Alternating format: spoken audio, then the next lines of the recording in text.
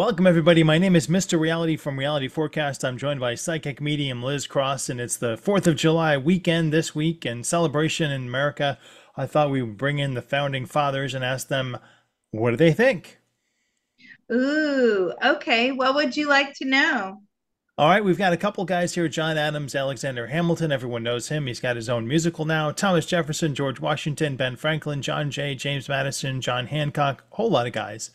Do they come through to you as their characters that we see them in movies? And They're very short. yeah, people were shorter back then. And George Washington too. He's not on this list. He didn't sign it. He was away in a battle, but I'd like to ask him too. Well, Benjamin Franklin is the most prominent one stepping forward. I Okay. feel like he Hello, was very Mr. vocal and Franklin. very, yeah, sorry. Have you had any good read any good books lately, Mr. Franklin?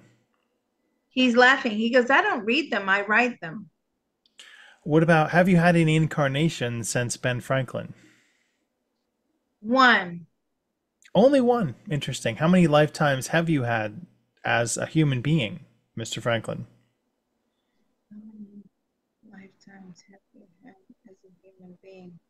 Altogether, how many lifetimes? Average 500. It's very unlikely to have only been incarnated once in like 200 years. What have you been doing? What were you doing in the lifetime after?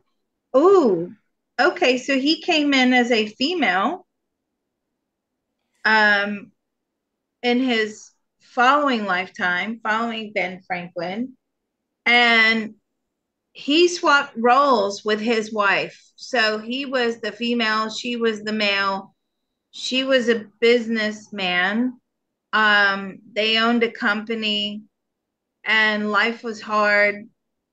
He, being she in that lifetime, he looked after the children, and they're very into politics, even in that lifetime. They schmoozed a lot of politicians to get things to go their way. He says anybody can be bought and sold nowadays, is exactly what he just told me. Is he speaking about anybody specifically? Right. Are you speaking about any? He says all of them, a whole lot of them. Total disgrace. They can all be bought. What does he think about the state of the United States of America versus the time he was born in? What are his opinions? And what are your opinions now? Shambles. He says it's shambles. And I'm saying, why do you say that? Well, first of all, he's saying it's too populated. There's too many people to control. That's very, very different to when he was around.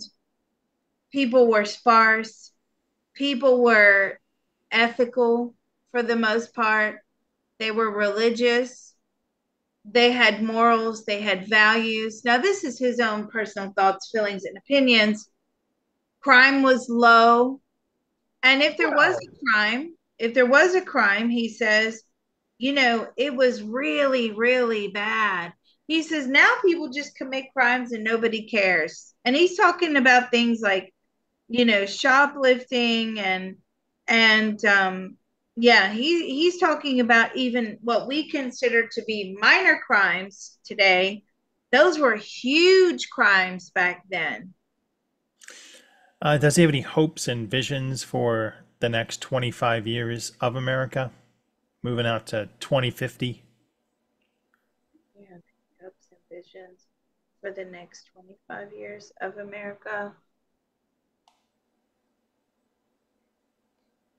It's certainly losing. He says what he's saying to me. What are you saying? Put it another way. Okay, it's going to the dogs. It All will right, be Ben. completely unrecognizable. It will be a new version of itself, is what he's saying, that is so far removed from even the 1970s, 1980s. It's And I'm saying, he's saying it's going to be like everywhere else. Let's bring in John Adams, who's the great great great great grandfather of a friend of mine. John Adams, I wonder if he could tell us about what he thinks of America currently. Ooh, what do you currently think of the USA? He says it's on its knees, is what he says. And Who to whom? on its knees to whom?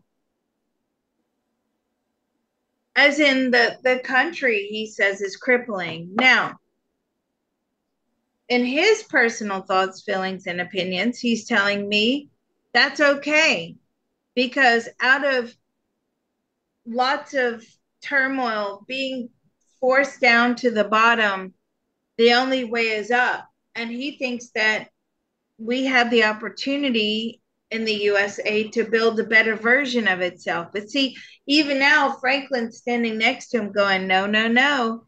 You're always so hopeful, John Adams. You always look at everything through rose tinted glasses. That is not going to be the case. And I'm saying, was that how he was? Yes, that's how he was on in that lifetime. He was an idiot, ideologue. He believed in ideology. And I'm saying, but because I just heard the word communist thrown in there. So why would you say you think John Adams is a communist? Yes. And now they're having an argument. Franklin thinks Adams is a communist. I don't know why we invited Ben Franklin to this party. Come on, stop No, beating up the old people. Stop beating up all the presidents. He's just jealous he wasn't a president, I think. He really would like to step forth and say, how about Robert R. Livingston, who I was associated with being a great writer, but another signer of the Independence Declaration, not also not well known. Is he in the mix? yes, he's just stepped forward now. Those two are No. still arguing. I'm asking them to take it outside. It's always fun when spirits argue in your room. What would you like to know? So I'd like to know what his thoughts are on the current political climate in America, What if are you can your call it a climate. right? What are your current Global thoughts? warming, politician, global warming. What Uh, did what, he think about it? what do you think about? It's definitely changing, and he agrees it will be unrecognizable. Will we still be like into the republic? He doesn't believe so.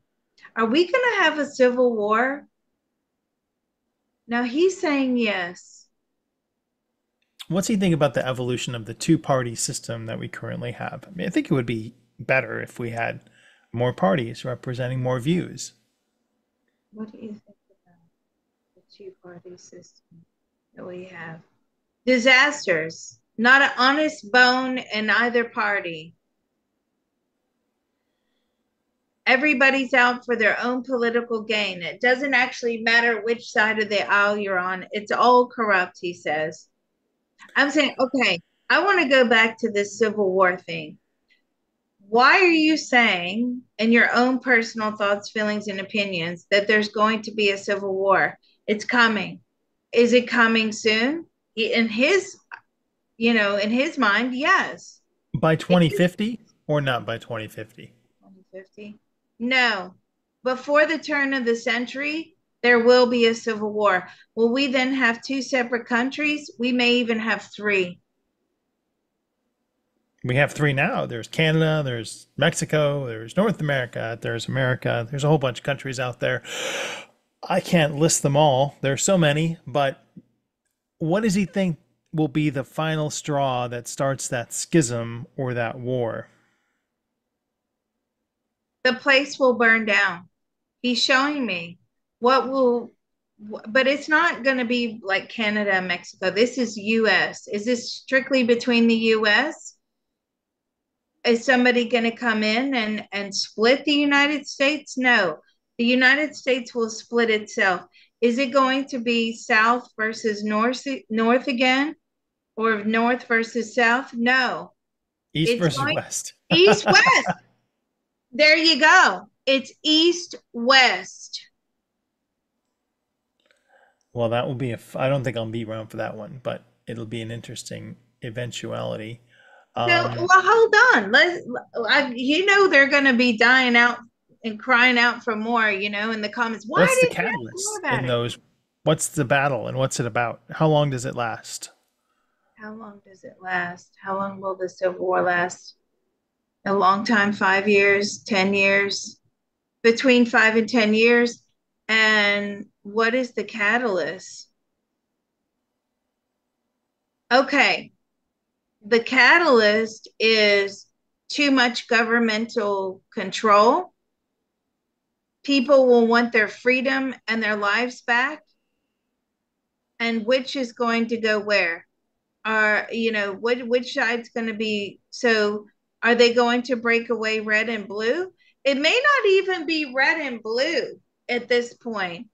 He's saying that there was it a new party will emerge that's like the Democratic People's Party or something like that, sort of a middle of the Sounds a road bit party. CCP and communistic, but all right. But it's a breakaway from traditional right and left, and they're the ones that are going to lead this going forward of we want our sovereignty back. They don't want the federal government basically ruling the states. So are you saying to me that eventually we're going to have this you know system in place where the federal government is more powerful than the state? And yes, he says yes. And that's exactly what they're gunning for. They don't like the fact that the states have individual rights. They don't believe that the states are making good decisions. They believe that the states over time are making decisions against the federal government. Therefore, he's saying to me that there will be some sort of division. All right. I wonder if we could bring forth Thomas Jefferson, the third president of the United States. I know you had some shortcomings, especially with Sally Hemings and being had some problems there, and I don't want to make bad light of that, but you were a troubled man, and what do you believe that the current problem is, the United States of America? What's the main pressing problem here that we face today in 2024? Too much. So, in his personal thoughts, feelings, and opinions, too much division.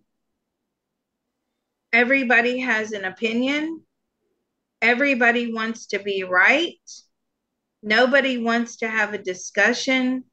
Nobody wants to have a debate and think about things logically and come to some sort of compromise. Nobody wants to compromise. Yeah, it feels like there's no discourse anymore. It's just, I hate you, I hate you, kind of a thing. Um, how did you reconcile your advocacy for liberty with the ownership of slaves? How did you reconcile your advocacy for little dollars? It was an acceptable thing back then. He's saying everybody had one or a few, and they were necessary. And he's saying it was necessary. He wholeheartedly regrets it because he will have to. That's karmic debt that has been created, and he will have to repay that in his lifetimes. He's telling me the universe will punish all of the slave owners. They have done, and they will continue to do so. Was he in love with Sally? Were you in love with Sally? No. Has he had I past lives with Let me her? give you this. Let me give you this. I don't think he was capable of loving anyone. To be honest with you, there's something wrong with this man. Maybe something in a past life or something in his youth? Past lives. Did you know that? Did you and Sally have past life? Oh, she's been his wife in many lifetimes. But they wanted to try the forbidden love thing. But were you in love with her? No.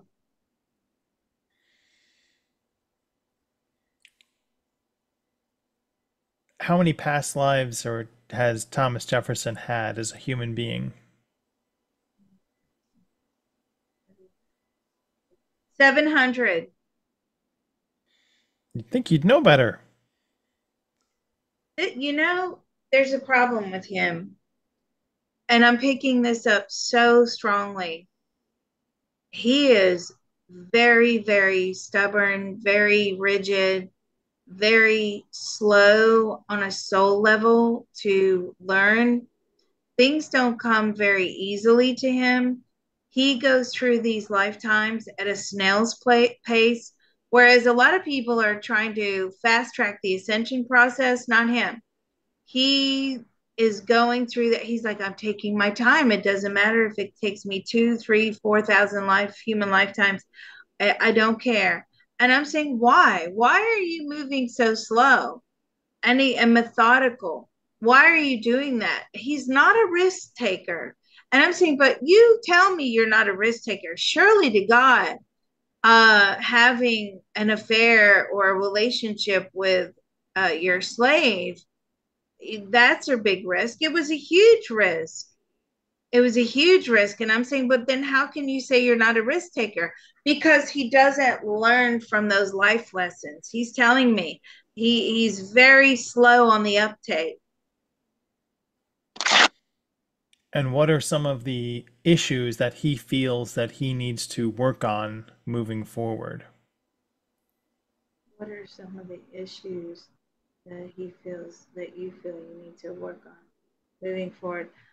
Treating everyone with respect and equality and the ability to actually love. So he's got major problems within his soul with this inability to love anyone else. He doesn't even know how to love himself.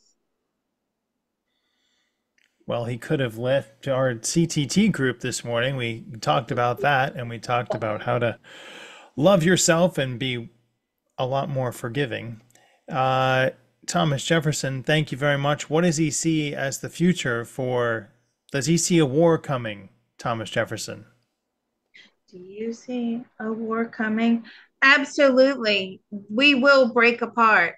And when we break apart, that third party that becomes more and more popular and more people choose that as a, the more people choose that, no. So you're going to have like the diehard Democratic Party. What about the Republican Party? Is that going to be still very prominent? No, it's fading out. The Republican Party is fading out.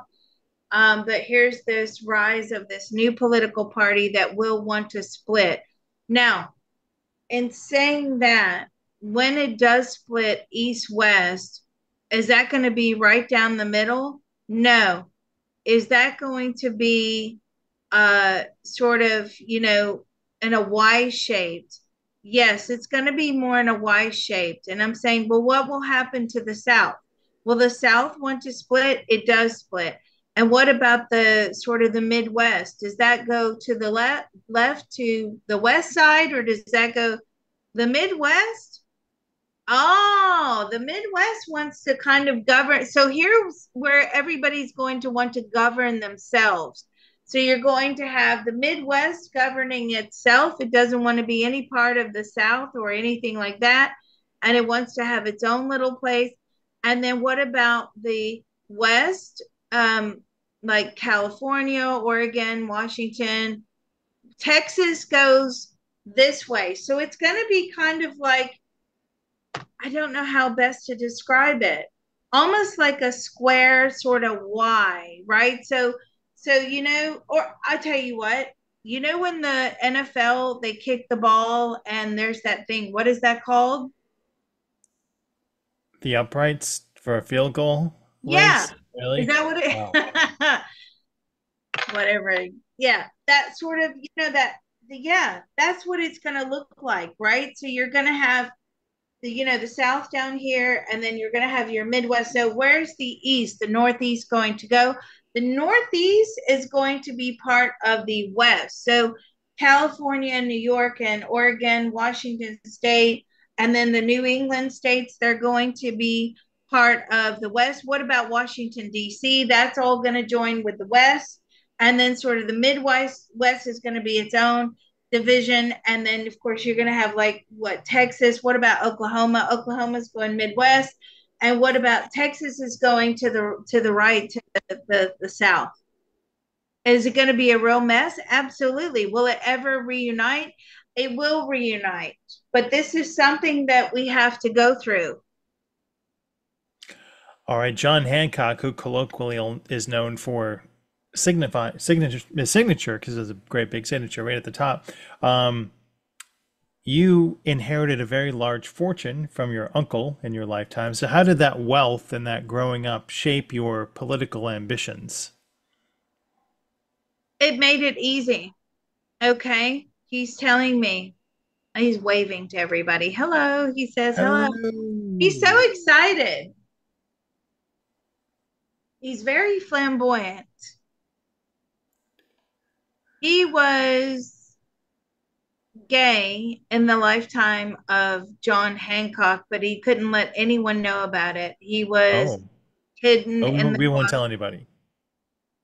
He said, well, it doesn't matter now, but back then it really did matter. Did Dorothy know? No. Oh. Did you ever have relationships with men? Several. He's so funny. He's like he used to have parties and soirees, and his wife would Ooh. just go to bed. He was a drinker. He was definitely a drinker. Uh, he would go to like secret underground sort of bars or drinking places, and there were meeting points for gay and with lesbian. No, no, not lesbian, just gay. Gay men to meet up. Like it was very secretive, but he was there all the time. And he would always say it was like political stuff where Oh, anybody it's political. Yes, that's I think they do the same thing nowadays. So I ask this. wanted to ask him Hold on, I about. have to ask. Hold on, wait. I got to ask this question. I'm so sorry. Were any of the other founding fathers in your secret club? Two of them. Yeah. All Can you right, drop any sorry. names? Can you drop any names? No, I'm sworn to secrecy. Shh. So there've been a lot of upheavals since you were around. Civil War, World War I, World War II. In his view, have the American people stayed true to the spirit of the revolution, or do you think that it's forgotten? It's totally forgotten. They don't teach that in schools, and they don't want to teach it in schools because knowledge is power. And they'll know that if you can turn on the government once, whether it be the US government, whether it's the British government, the crown, they don't want you to have the knowledge that there is a possibility that you could turn on them again. They want everybody to be subservient. And what does he feel does he think that we're headed towards a war? You think that we're, yeah, absolutely. The He was government, the federal government is going to sink their teeth in. Okay. Around 2050, there'll be no resemblance of freedom, democracy. They're going to know every transaction. They're going to know everything you do. They're going to dictate to you what you do, how you do it. They're going to completely like mind control. They're going to tell you what to think, how to think, where to think it. Does he think that's a good idea? Absolutely not. Absolutely not. What about the stock market? Is the stock market going to be around? Yes, but even that will be heavily controlled. Because even in the stock market, he's saying there's a lot of freedom within the stock market. You can buy and sell, and you can make choices, and you're a consumer buying products. And even that will be heavily controlled. They will ruin some companies. They will, if a company goes against the federal government, they will then distort the news and put out, dominate the news that, this company is this or this company is that, where they will then be in the business of destroying companies. All right. Do you guys hang out? Like, have you met with Ben Franklin or Thomas Jefferson or John Adams in a while? Or They do. Are you all going to reincarnate in another lifetime together? No, that was kind of a one off thing. okay, are you incarnated now? Are you incarnated now? No. How many lifetimes has John Hancock had? How many human lifetimes have you had? About 400. And did you reincarnate since John Hancock? Yes. Came back as female, but a lesbian. And that came back. And was that also like, were you allowed to? No, no, you weren't allowed, but he did, or she did. And I'm saying, okay. And so what was the lesson there? Did you live with her? Eventually, eventually she did live with her lesbian lover wife, and but they had to move away and start a new life. He moved away, yeah, and start a new life. And then what? And they had to pretend they were like widowed sisters. All right. For our close, I'd like to bring in the first president of the United States, George Washington, Mr. President. Ah, here he is. He's stepping forward. How do you do, sir? Very well, thank you. What was he doing before we called him today? What was he working on? He was waiting in line. He knew you were going to call him. Oh, I didn't well, know. I didn't what was he know. doing before, though? Like before today we started? What were you doing before? Polishing his apples. Does he ever talk to his other incarnations? Like, can he engage with them like we're engaging with him now? Can you ever talk to your other incarnations? There's no need to do that. You are all of those and in one embodiment, in one energy. And how many incarnations of human person is he? About 600. What level on the evolutionary stair step is George Washington?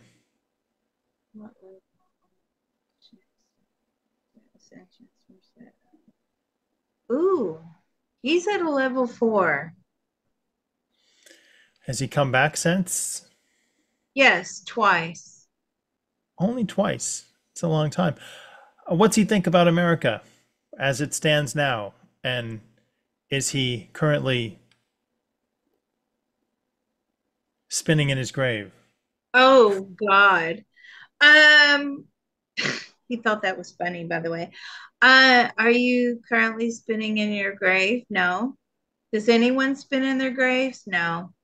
Um, only if there's an earthquake. He's funny. He's really got a good sense of humor. Um, so what do you think about the current state of the USA?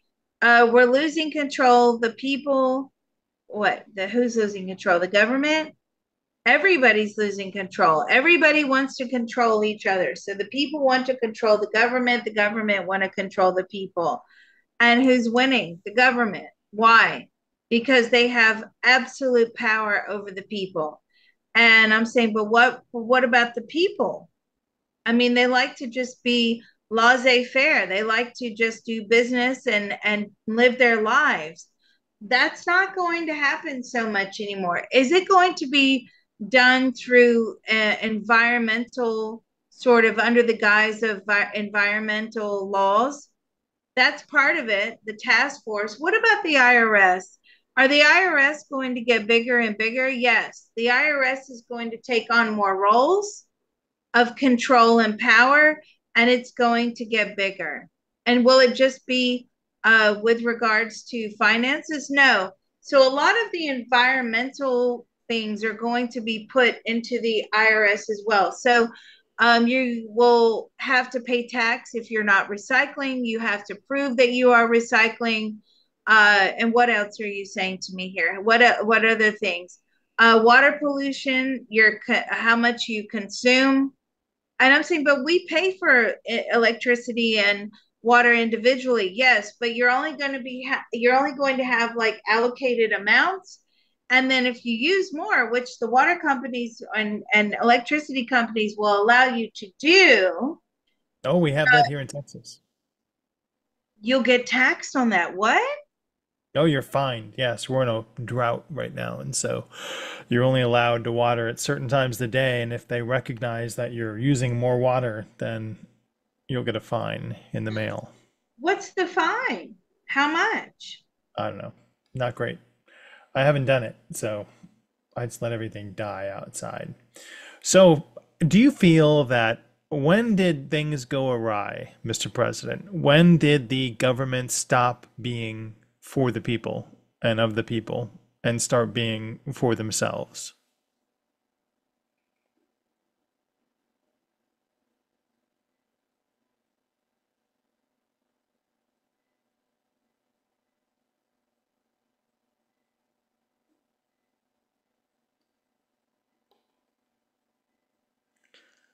We've lost our connection to the president. Mr. President, Mr. President.